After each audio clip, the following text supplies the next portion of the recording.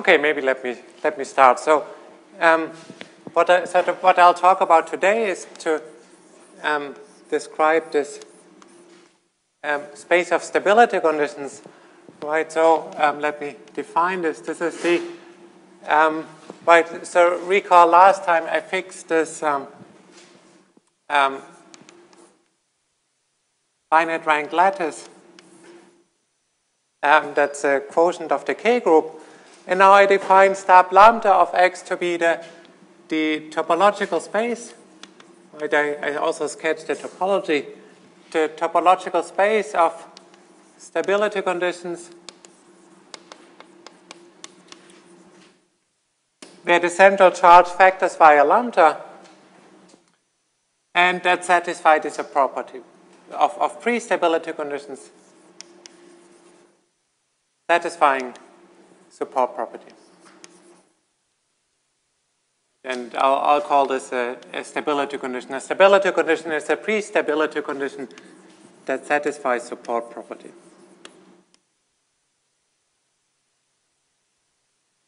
Okay, and I mean the goal that I'll prove today that this isn't just a complex space; it's actually a finite dimensional complex manifold. Right. So goal.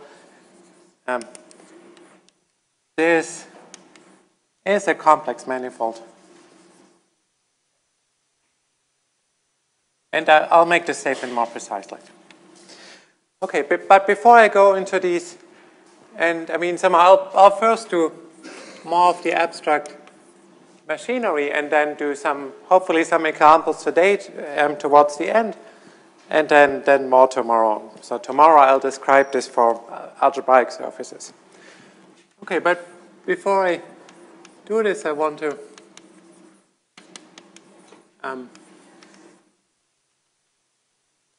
make something explicit that I already touched upon implicitly. Right, so you can, I mean, we want to study deformations of the stability condition as we deform Z. And of course, there are sort of two kinds of deformations. One that leave the kernel of Z unchanged, and the others that do change the kernel. Right, so in other words, GL2, let's say plus R, acts on arm from lambda to Z, right, via the identification Z isomorphic to R squared. And I want to lift this to an action on the space here. And so for this, you should note that it acts on, right, since it acts on C, it also acts on S1.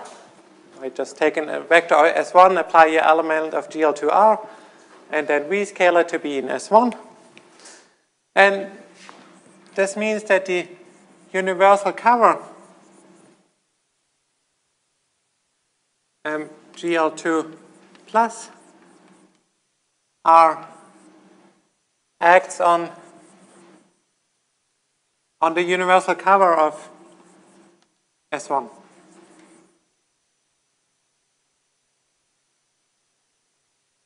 And somehow to keep in line with my convention so far, I'll explicitly think of this cover as given by phi maps to e to the I pi phi. Right, somehow this matches the relation between central charges and phases.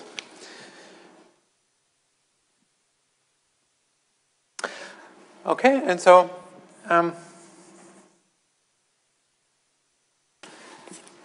the proposition is that this universal cover acts on stab lambda of X via, so G dot, if I'm given the pair Z comma P, then this gets sent to G composed with Z and P prime, where P prime of G dot phi is equal to P of phi. Right, so where here, this is this action on R that I described up here. Right? And so to make this explicit, right, so you have of course you have C star inside GL2 plus R, and the universal cover of that is C, right? And if you take C in here, and then psi to be an argument of a choice of 1 over pi times the choice of argument of C, right, which corresponds to lifting this element to the universal cover, then in this case you just get right, in this case C comma psi dot C comma P is C times C and P prime, where now P prime of phi plus psi is just equal to P of phi. Right? And now we had this other description of right, stability conditions given as a pair of a central charge and A, and an abelian category A, right? And so how can we see this in this other description? In the other definition, right? So here you have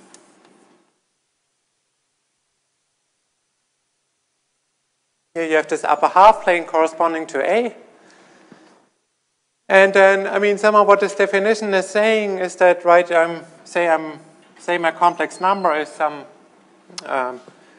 is something like of the form 1 plus I in that direction, right? And this is rotating objects in this upper half plane to somehow a tilted upper half plane.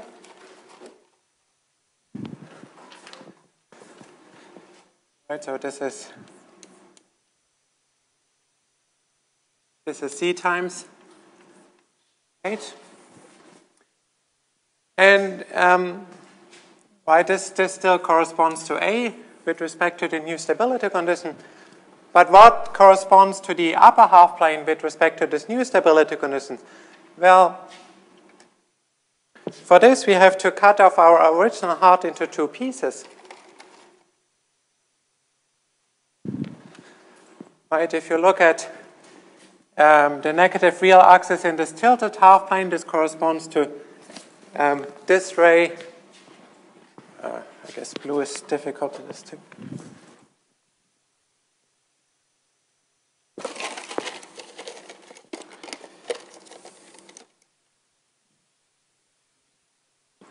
So maybe let me draw a separate picture over here, right? So I have this ray over here, and I can use this to construct my torsion pair. Here's my F, and here's my T. Right, and it turns out then after you rotate, the T is below the real axis, but if I shift it back by -1, then I get, right, so in the new picture, it looks like this. I have here F, and here I have T shifted by -1. Right, so in other words, the new heart, A prime, this is the tilt at the torsion pair shifted by -1. Right, where A sharp is the tilt of A at the torsion pair.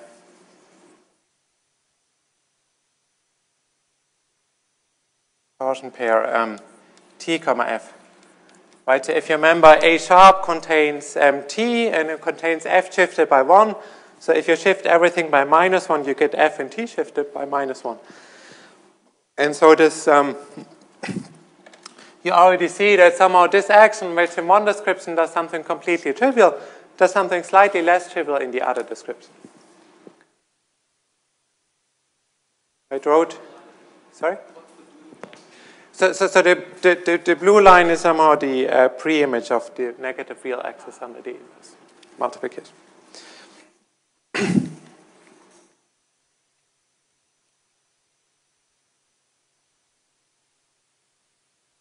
Okay, any more questions so far?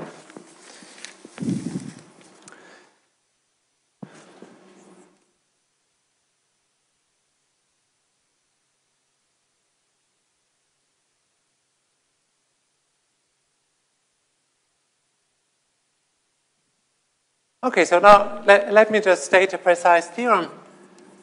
And right, and so this is, so let me here use in big letters Bridgeland. Somehow that's the main result of the theory. But the way I'll state it, it's actually, so we made this a little bit more precise in joint work by myself and Emanuele Macri and Stellari. And the proof I'll explain today is due to myself. So I posted this as a preprint a few months ago if you're interested in reading it up afterwards. Okay, but let me state the results. So the statement is that stab lambda of t is a complex manifold, a finite dimensional complex manifold, and the dimension is equal to the rank of lambda, as you'll see in a second. Namely, right, there's a natural forgetful map from the space of stability condition to this vector space from lambda to c. That sends c comma p to z. Right, so this is a local homeomorphism.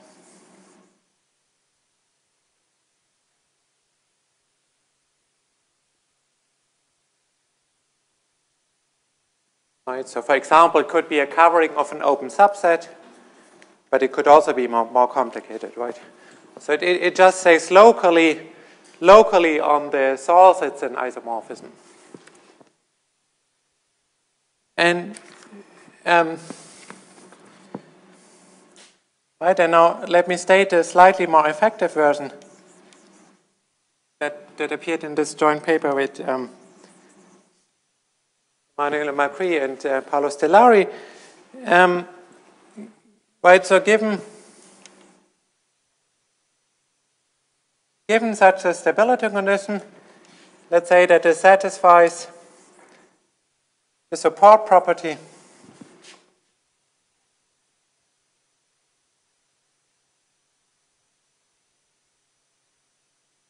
with respect to a given quadratic form from lambda r to r.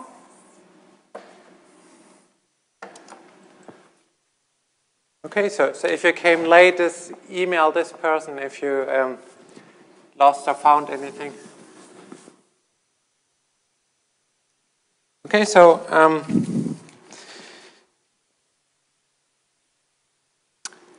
let P of Q inside arm of lambda to C, the open subset, be the set of C prime such that Q restricted to the kernel of C prime is negative definite.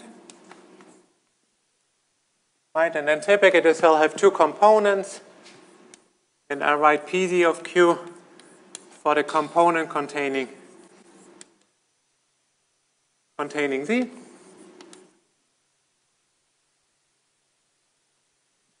Then what I'll claim is that as long as I deform Z within this open subset, then I can freely deform the corresponding stability conditions, so freely and uniquely. Right, so then there is an open neighborhood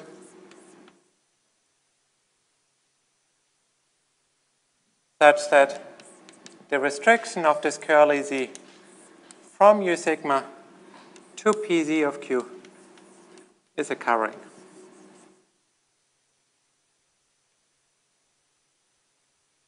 Okay, and moreover, all sigma prime in U sigma satisfy the support property with respect to the same Q.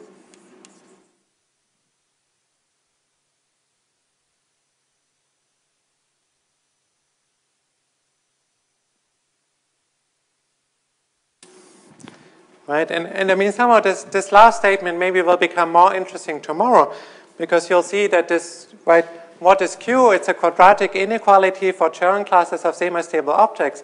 And it turns out that in geometric situation, this is really something deep and meaningful, Bogomolov-Giesecke inequality for surfaces, and something we don't quite understand yet for threefolds.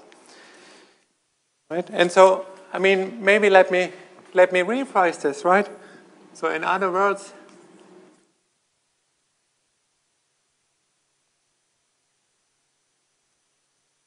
right, so for any deformation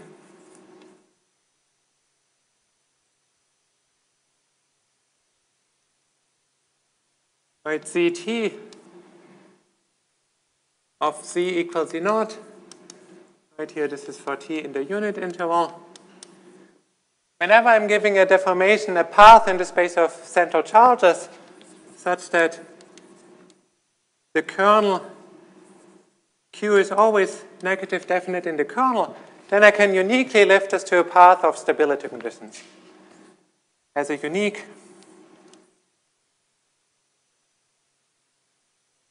lift sigma t equal zt comma pt. Right, so this right,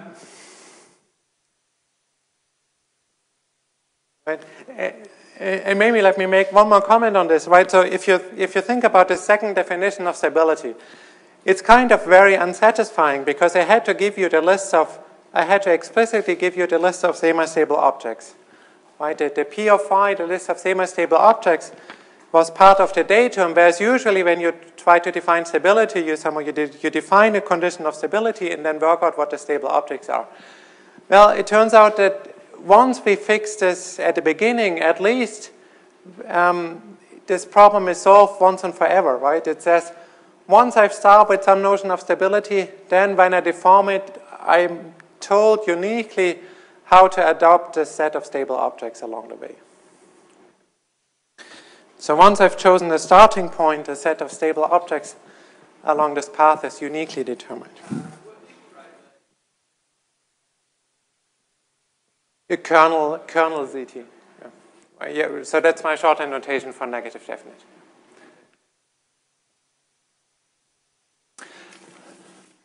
Okay, and so basically most of what I'll do today is just a sketch of the proof of this statement.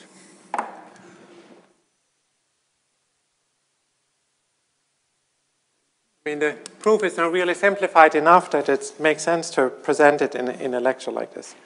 And so let me first make a simplifying assumption. I will assume that Q has signature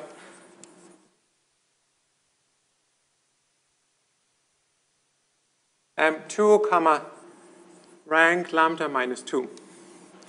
Right? In particular, there's an associated non-degenerate symmetric form. In particular, associated symmetric form is non-degenerate. Right? And that's only a small assumption. I mean, the kernel of Z has at least rank equal to dimension equal to rank of lambda minus 2. So we know the negative dimension, the negative part of the signature must be at least this. Right? And this can be, I mean, in non-trivial cases, this will always be 1 or 2. So it's only a mild assumption that this is 2. Okay? And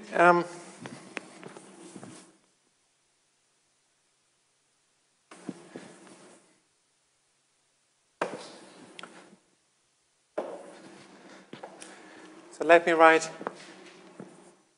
K equal to, for the kernel of Z, and then K orthogonal for the orthogonal complement with respect to the symmetric bilinear form.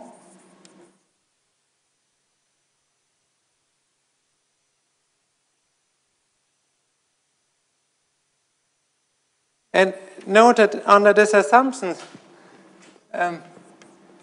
Z from the orthogonal complement to Z is an isomorphism.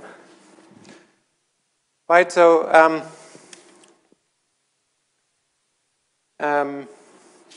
right, just because by construction K is Z is injective and restricted to the orthogonal complement, and K perp has rank 2.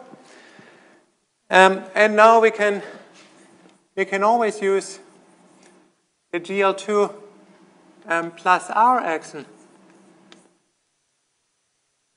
to make this an isometry.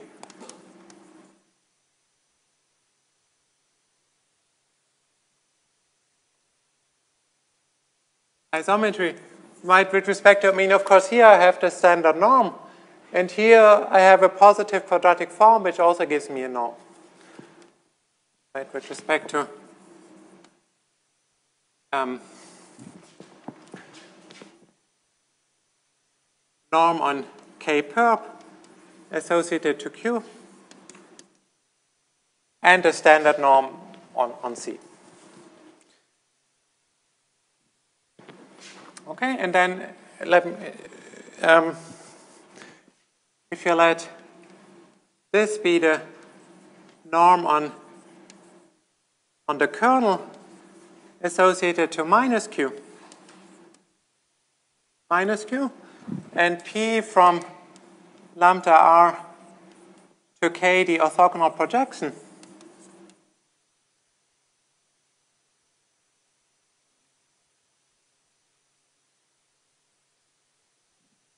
then you get that the quadratic form is just of the form Z of V squared minus norm of P of V squared.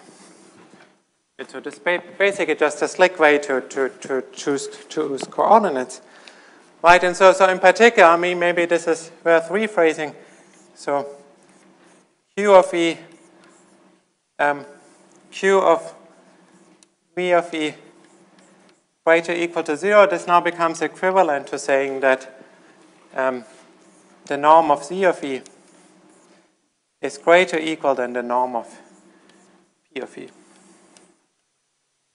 Right, so another way to think of the support property, it is saying that, I mean, if you look at the norm of Z of E for semi-stable objects, and then it cannot be too small compared to the norm of E inside the inside lambda R, and that's somehow the version of support property that you would find in Tom Richards' papers.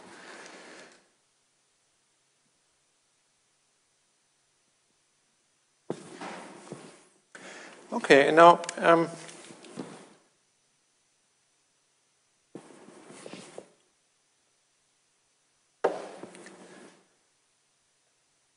so here's another easy lemma.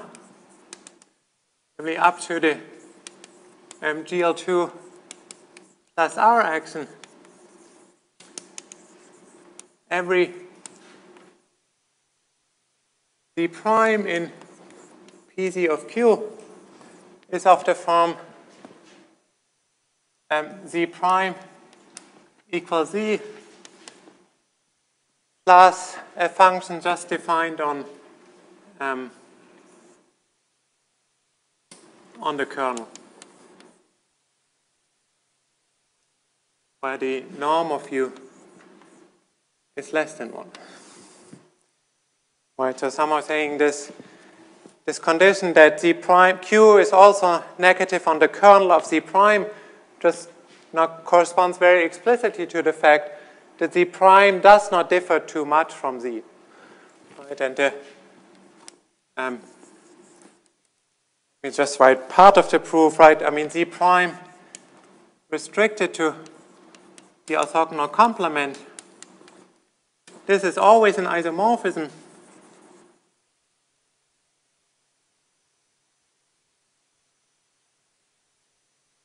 Because Q is positive definite here, and Q is negative definite on the kernel of Z prime. Right, and so you can always use, the GL2 plus R action to achieve Z prime restricted to k orthogonal is equal to z restricted k orthogonal. And then the claim easily follows.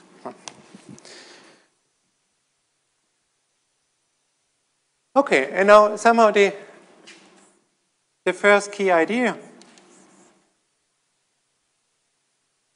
is that we can now break this up, right? So this is some variation of Z. We can break this up into first one deformation where U is completely real, and then a second one where U is completely imaginary, right? So write U equal real part of U plus I times imaginary part of U, right? And then first you deform Z to Z plus the real part of U. And why is this useful? Well, the reason is that these kind of deformations look very nice with respect to the first definition of stability condition that I gave. Right? In other words, I mean, what is it saying? It is saying that the imaginary part of the central charge is constant. And so if you think about this upper half plane picture, then the objects, right, all the objects are somehow wandering on horizontal lines.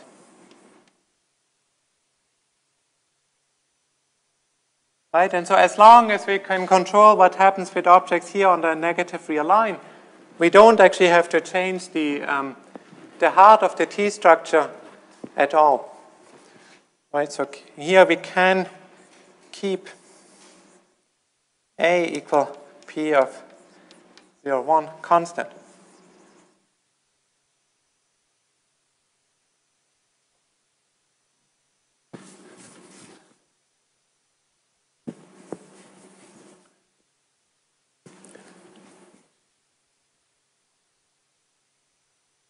Right, and then the second step is you deform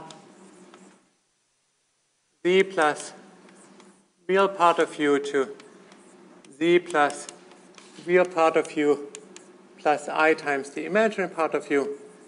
And I mean, either you say this is analogous when you replace all these arguments using the upper half plane by somehow using the right half plane, or it's just equivalent to the previous one by the GL2 Rx. Right, it's equivalent to first step via GL2 plus R. Excellent. Okay, so from now on, I'll assume that I'm just in the first stack. So I assume that U from the kernel is just a real function. It still satisfies this property that the norm is at most 1. So it does not, I mean, what I'll show is that this assumption actually will imply that I never hit 0 here. Yeah. Right, so in fact, that's exactly my first claim. So the claim is that,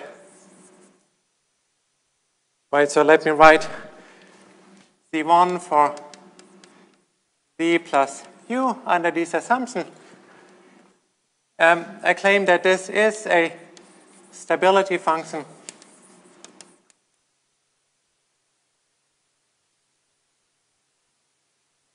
for A equal P of 0, 1. Right? And so for the proof, there are two cases. If I take E in A, then if the imaginary part of Z of A is positive, then the imaginary part of Z1 of A is positive. So that's okay. And what if the imaginary part of Z of A is equal to 0? Right, then this means that Z is semi-stable.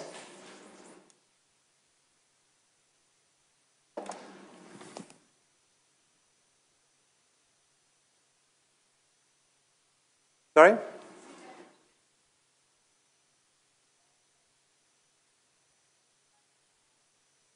Yeah, if E is in an object in the heart. That's imaginary part of Z of, yeah, thanks. Yeah, thanks.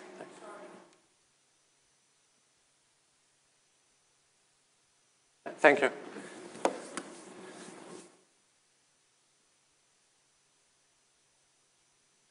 Right, so now the point is that this means that, right, this means that Q of E is greater or equal to 0, or in other words that P of E is less than or equal to the absolute value of Z of E, which is equal to minus the real part of Z of E. And so this means if you take Z1 of E,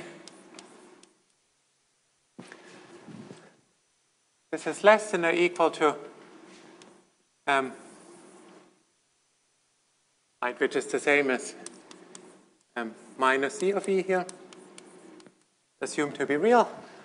Right, and Z1 of E is less than or equal to Z of E plus U times P of E, just by the definition of the operator norm. But this is strictly less than 1, and this is at most this. So this is less than 0. Right? So in other words, I mean, really, where does it come from? It comes from the fact that the support property guarantees that if I deform my Z a little bit like this, then the central charge of stable objects only varies by a controlled amount. Right? This is exactly what this argument is showing. And of course, somehow this is the key idea that we'll use more.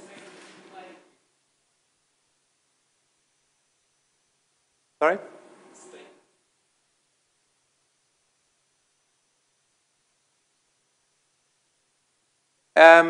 Here, well, no, I'm assuming now that U is real. Yeah. My time throughout I'll assume throughout now that U is real.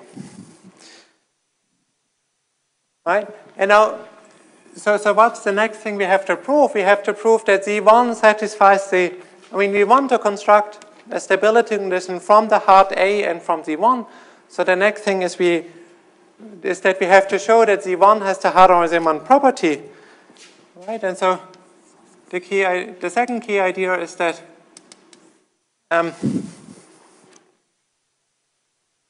right, for each E in A, we know that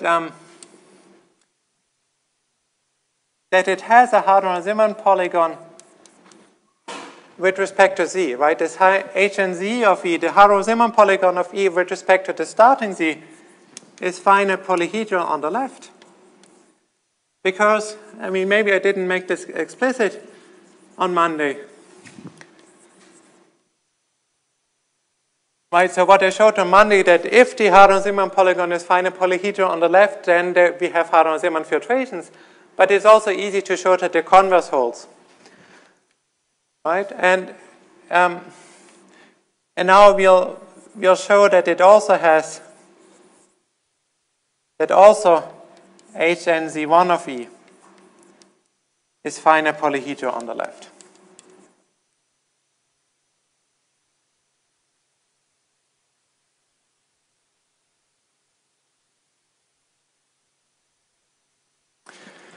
Okay.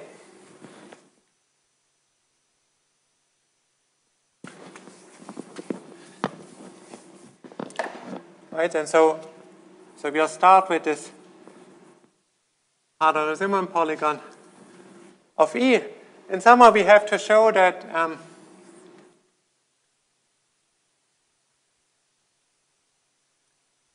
right, somehow we have to show that there aren't infinitely many objects of subclasses that can come here to the left and make this Hadron-Zeeman polygon suddenly not discrete on the left with respect to Z1. Right, somehow we have to show that if you have any object, if you have any Z1 of A that's somehow here on the left to, I mean, right, so E will deform a little bit, let's say to Z1 of E. Then if you look at central charges of subobjects of E that have some central charge with respect to Z1 on the left, then we want that there are only finitely many such objects, or more precisely, only finitely many V of A possible.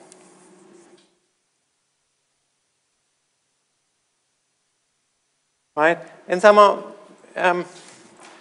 of course, part of the idea will be that, I mean, if Z1 of A here is on the left, then we'll show that Z of A is can't be too far away. And I mean, if A were somehow forced to be Z stable, then this wouldn't be too difficult, because as we've already seen, the central charge of stable objects doesn't differ too much between Z and Z1. But we also, I mean, A doesn't necessarily have to be Z stable, so we have to make the argument a little bit more general.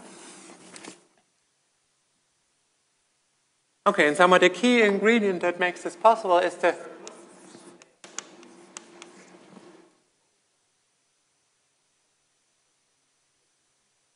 right, A is just a subobject, so that Z1 of A is somewhat to the left of Z1 of E, right? So that it could possibly contribute to a infinite set of extremal points of this Hadamard-Simon polygon of right. So this, I mean, this is the goal, that this is finite polyhedron on the left, and somehow we have to show that it's somehow spanned by finitely many points on the left.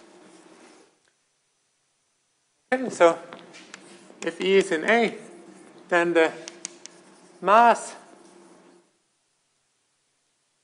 mz of V is defined to be the length, in quotation marks, of the Hadamard-Simon polygon. And so here by length, I just mean the length of the path on the left, right? So here, just this part over here.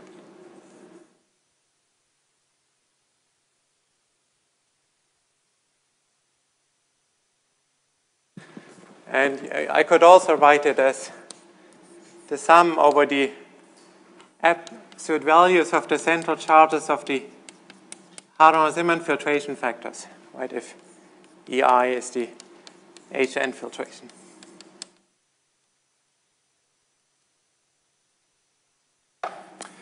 Okay, and so I mean, basically this is the quantity that will control everything. And I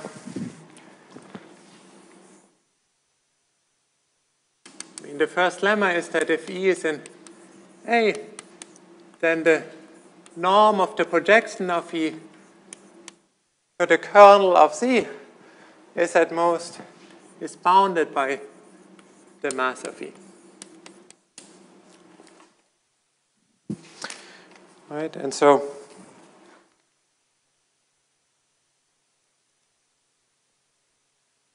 and the proof just follows from the fact that, I mean, if you take the norm of the projection of a Hadamard-Simon filtration quotient, then this is bounded above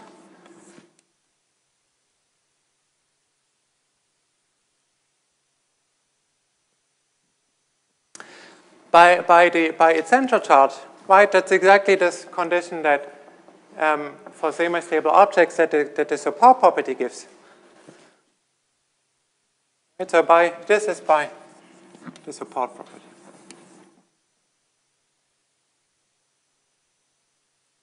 Right, and then if you sum this up, on the right-hand side you get the mass, and on the left-hand side you get something bigger than P of E by the triangle inequality.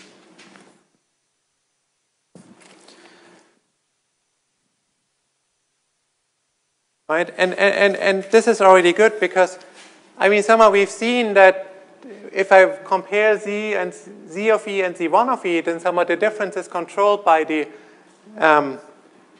norm of P of E, and now it's controlled by the mass of E, which is something we can control geometrically. The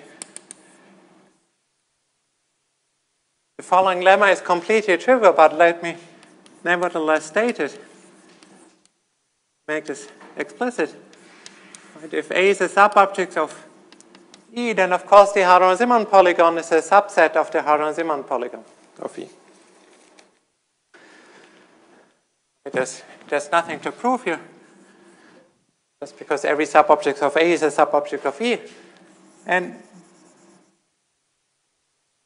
this now implies the following: if A is a subobject of E, then I have, right, I mean, what I would really like to do, I would like to bound the mass of A in terms of the mass of E. But that's clearly not possible, right? Because I might have a subobject somewhere over here to the right. And then clearly the mass of that subobject could be bigger than the mass of E. And somehow what this lemma is saying, that this is really the only thing that can happen. So more precisely, if you control by the real part of the central charge, then for every subobject the mass is less than the mass of E.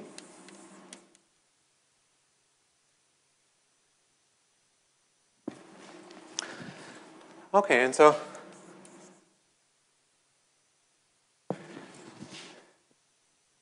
the proof is really by picture. Let me write it. Let's say this is the Hadron-Simon polygon of E, and then our Hadron-Simon polygon of A will somehow be contained in here.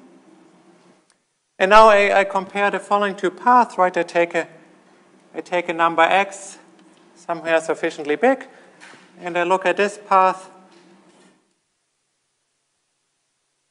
that follows the Hadron-Simon polygon of E up to this point, with real value equal to x, and then I do the same thing with A.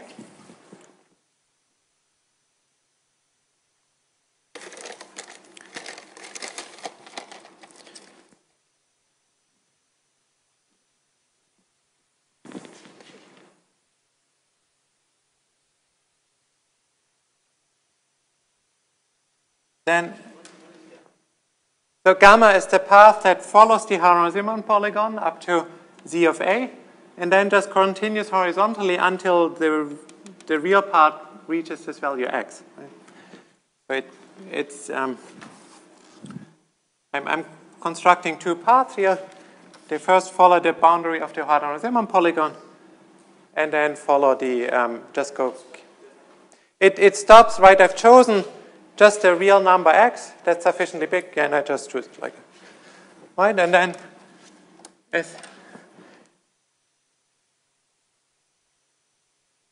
mean, from the picture, it's sort of clear that the length of gamma A is less than the length of gamma E. But I mean, the length of this one is equal to the mass of A plus x minus the real part of Z of A. And the same thing over here. Plus x minus the real. Right, and that's how you get this boundary.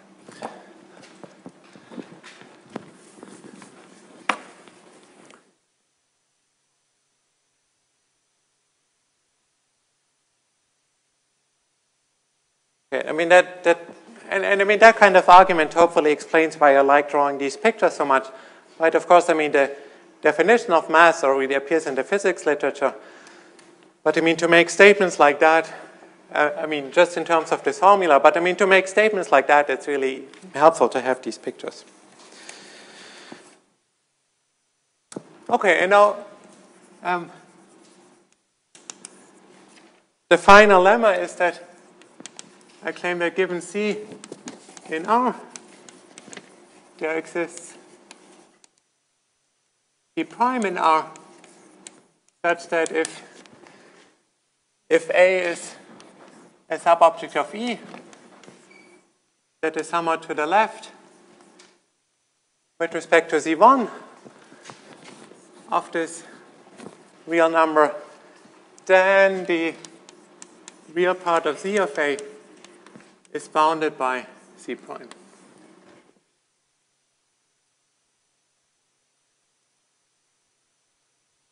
right? And I mean, really, I mean, intuitively, I hope you already have an idea that this may follow from these objects, because somehow we've sort of bounded the mass of sub-objects. We know that the projection to the kernel is then bounded in terms of the mass, and we know that the variation of central charges is bounded in terms of this projection, right? And so yeah, so let's make this explicit. So if C is bigger than the real part of C1 of A, then this is of course greater or equal to the real part of Z of A minus U times the norm of P of A. So here I'm just using the definition of operator norm.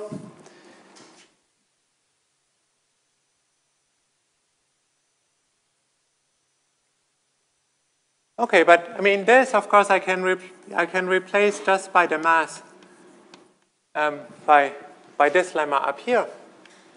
And then if I rewrite this, I get the following. I can write this as 1 minus U times the real part of Z of A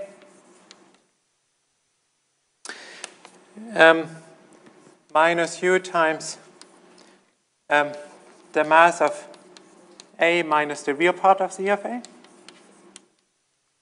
Right, so far I haven't done anything.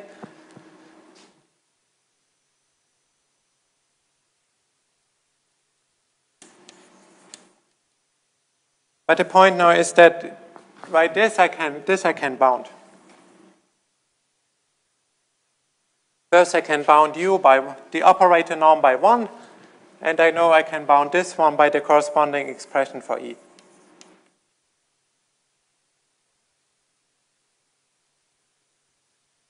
Right, and so now you see that this one is independent of A, this term is independent of A, and so if you solve this inequality, you get an inequality for the real part of Z of A.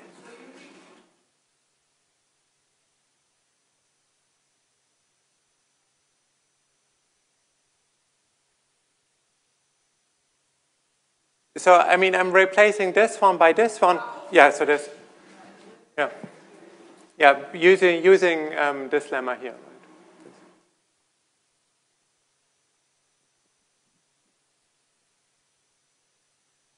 Okay, and so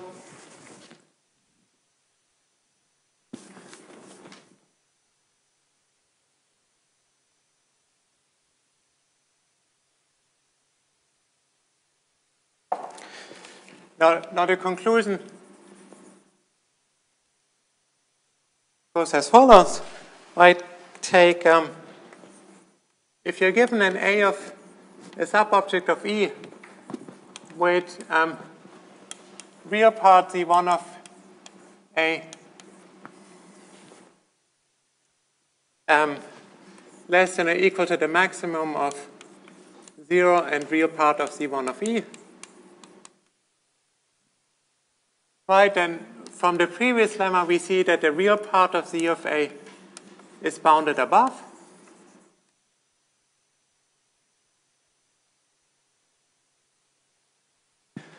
But of course we also know that Z of A is contained in the Hadron-Simon polygon. Right, so this really means that Z of A lies in a compact region. So, or in other words, the absolute value of Z of A is bounded above. But then this also means that using this lemma here, this also means that the mass is bounded above.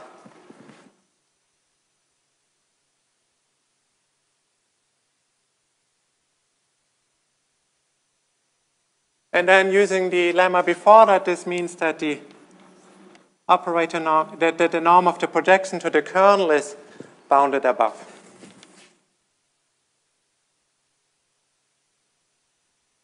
Right, and so this means both the projection to the kernel and Z of A lie in a compact region. So this means there are only finitely many possibilities for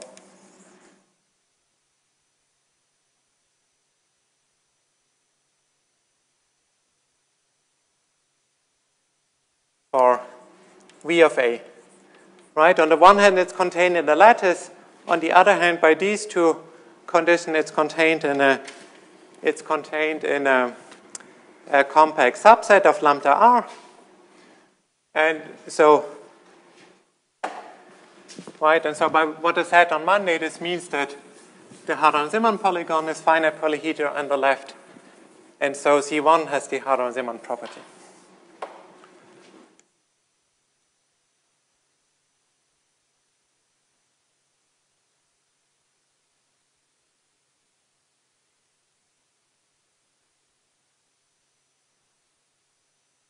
Right? And by the way, note that, I mean, at all times, these inequalities or these estimates that I used were quite sharp, right? As soon as the norm of U becomes strictly equal to 1, everything goes down. Everything collapses, right? And I no longer get a bound over here.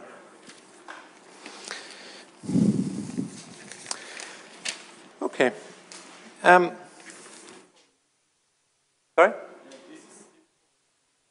Yeah. But then, I mean, then the second step is really just the same argument with, I mean, are really the same up to the GL2 plus Rx. Right, so, but, I mean, what remains to prove? So, is that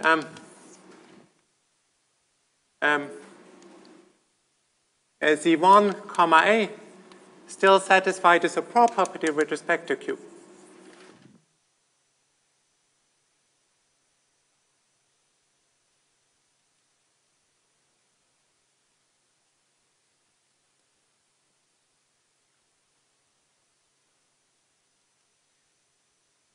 Okay, and so, I mean, I'll be a bit more sketchy here. So, I mean, similar arguments.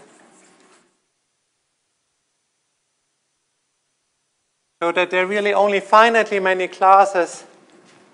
I mean, if I set Zt to be Z plus T times U composed with P for T in 0, 1, then I claim that there are only finitely many classes of subobjects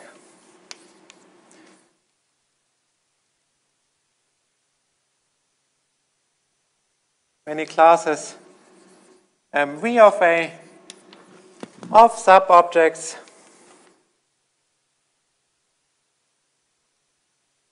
A into E that destabilize E for any possible, for some T, that destabilize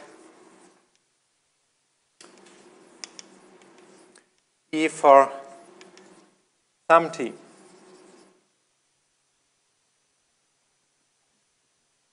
Right, you can easily imagine that this follows with similar arguments.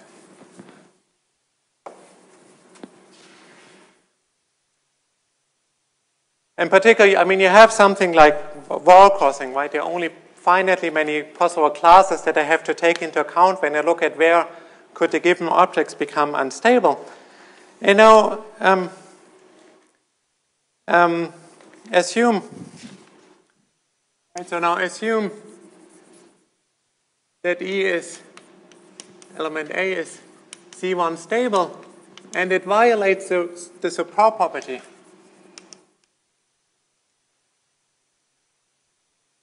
Right, then it follows that it is C0 unstable. And so it follows that it is strictly semi-stable at some point in between. The T1 semi-stable.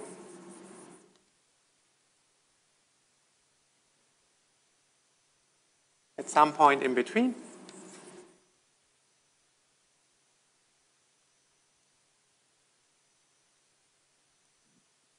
And it also follows that E has a what's called a Jordan-Hölder filtration.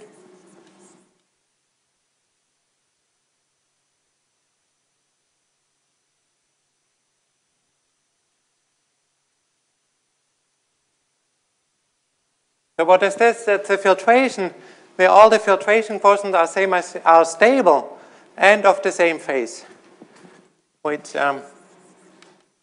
factors CT1 stable of the same phase.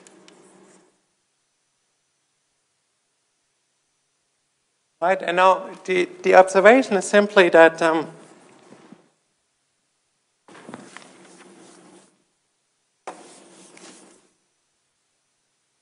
right, so somewhere here you have CT1 of E, and there is a filtration E1, E2,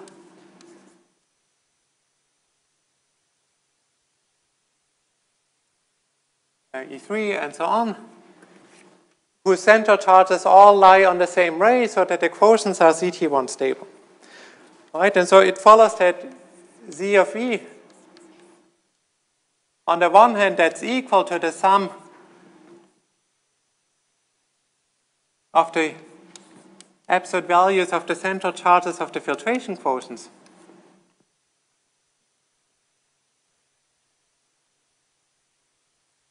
Right, and now this is,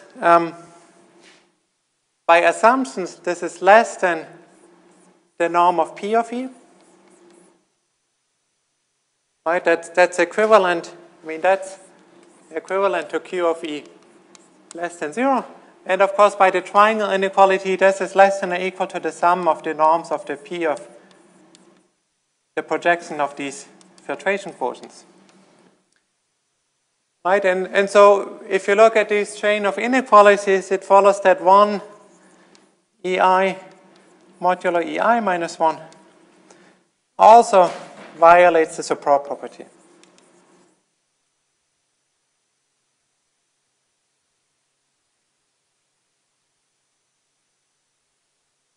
Right? Okay, but now I can play the same game. I can play the same game. This will be, again, this will be unstable with respect to Z0, so there's a T2 in between, where it becomes strictly semi-stable. And then, I mean, that part I'll really sketch, right? I won't say much about, I mean, it's CT2 semi-stable, right, and so on. And, I mean, really quite similar finiteness arguments as I already sketched show that this can't go on infinitely, right? This process terminates.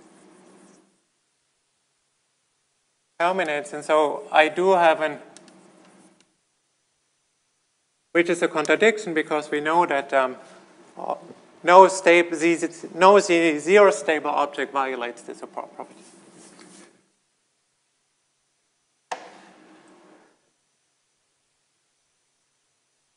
Right, and so this shows that Z1, A satisfies the support property with respect to the same Q.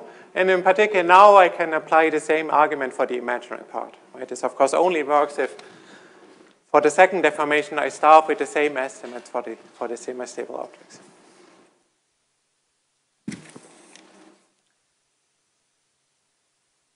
Okay, so you know, I wanted to do some examples, but maybe let me rather stop 2 minutes early, since I wouldn't fit this into 2 minutes. Thank you.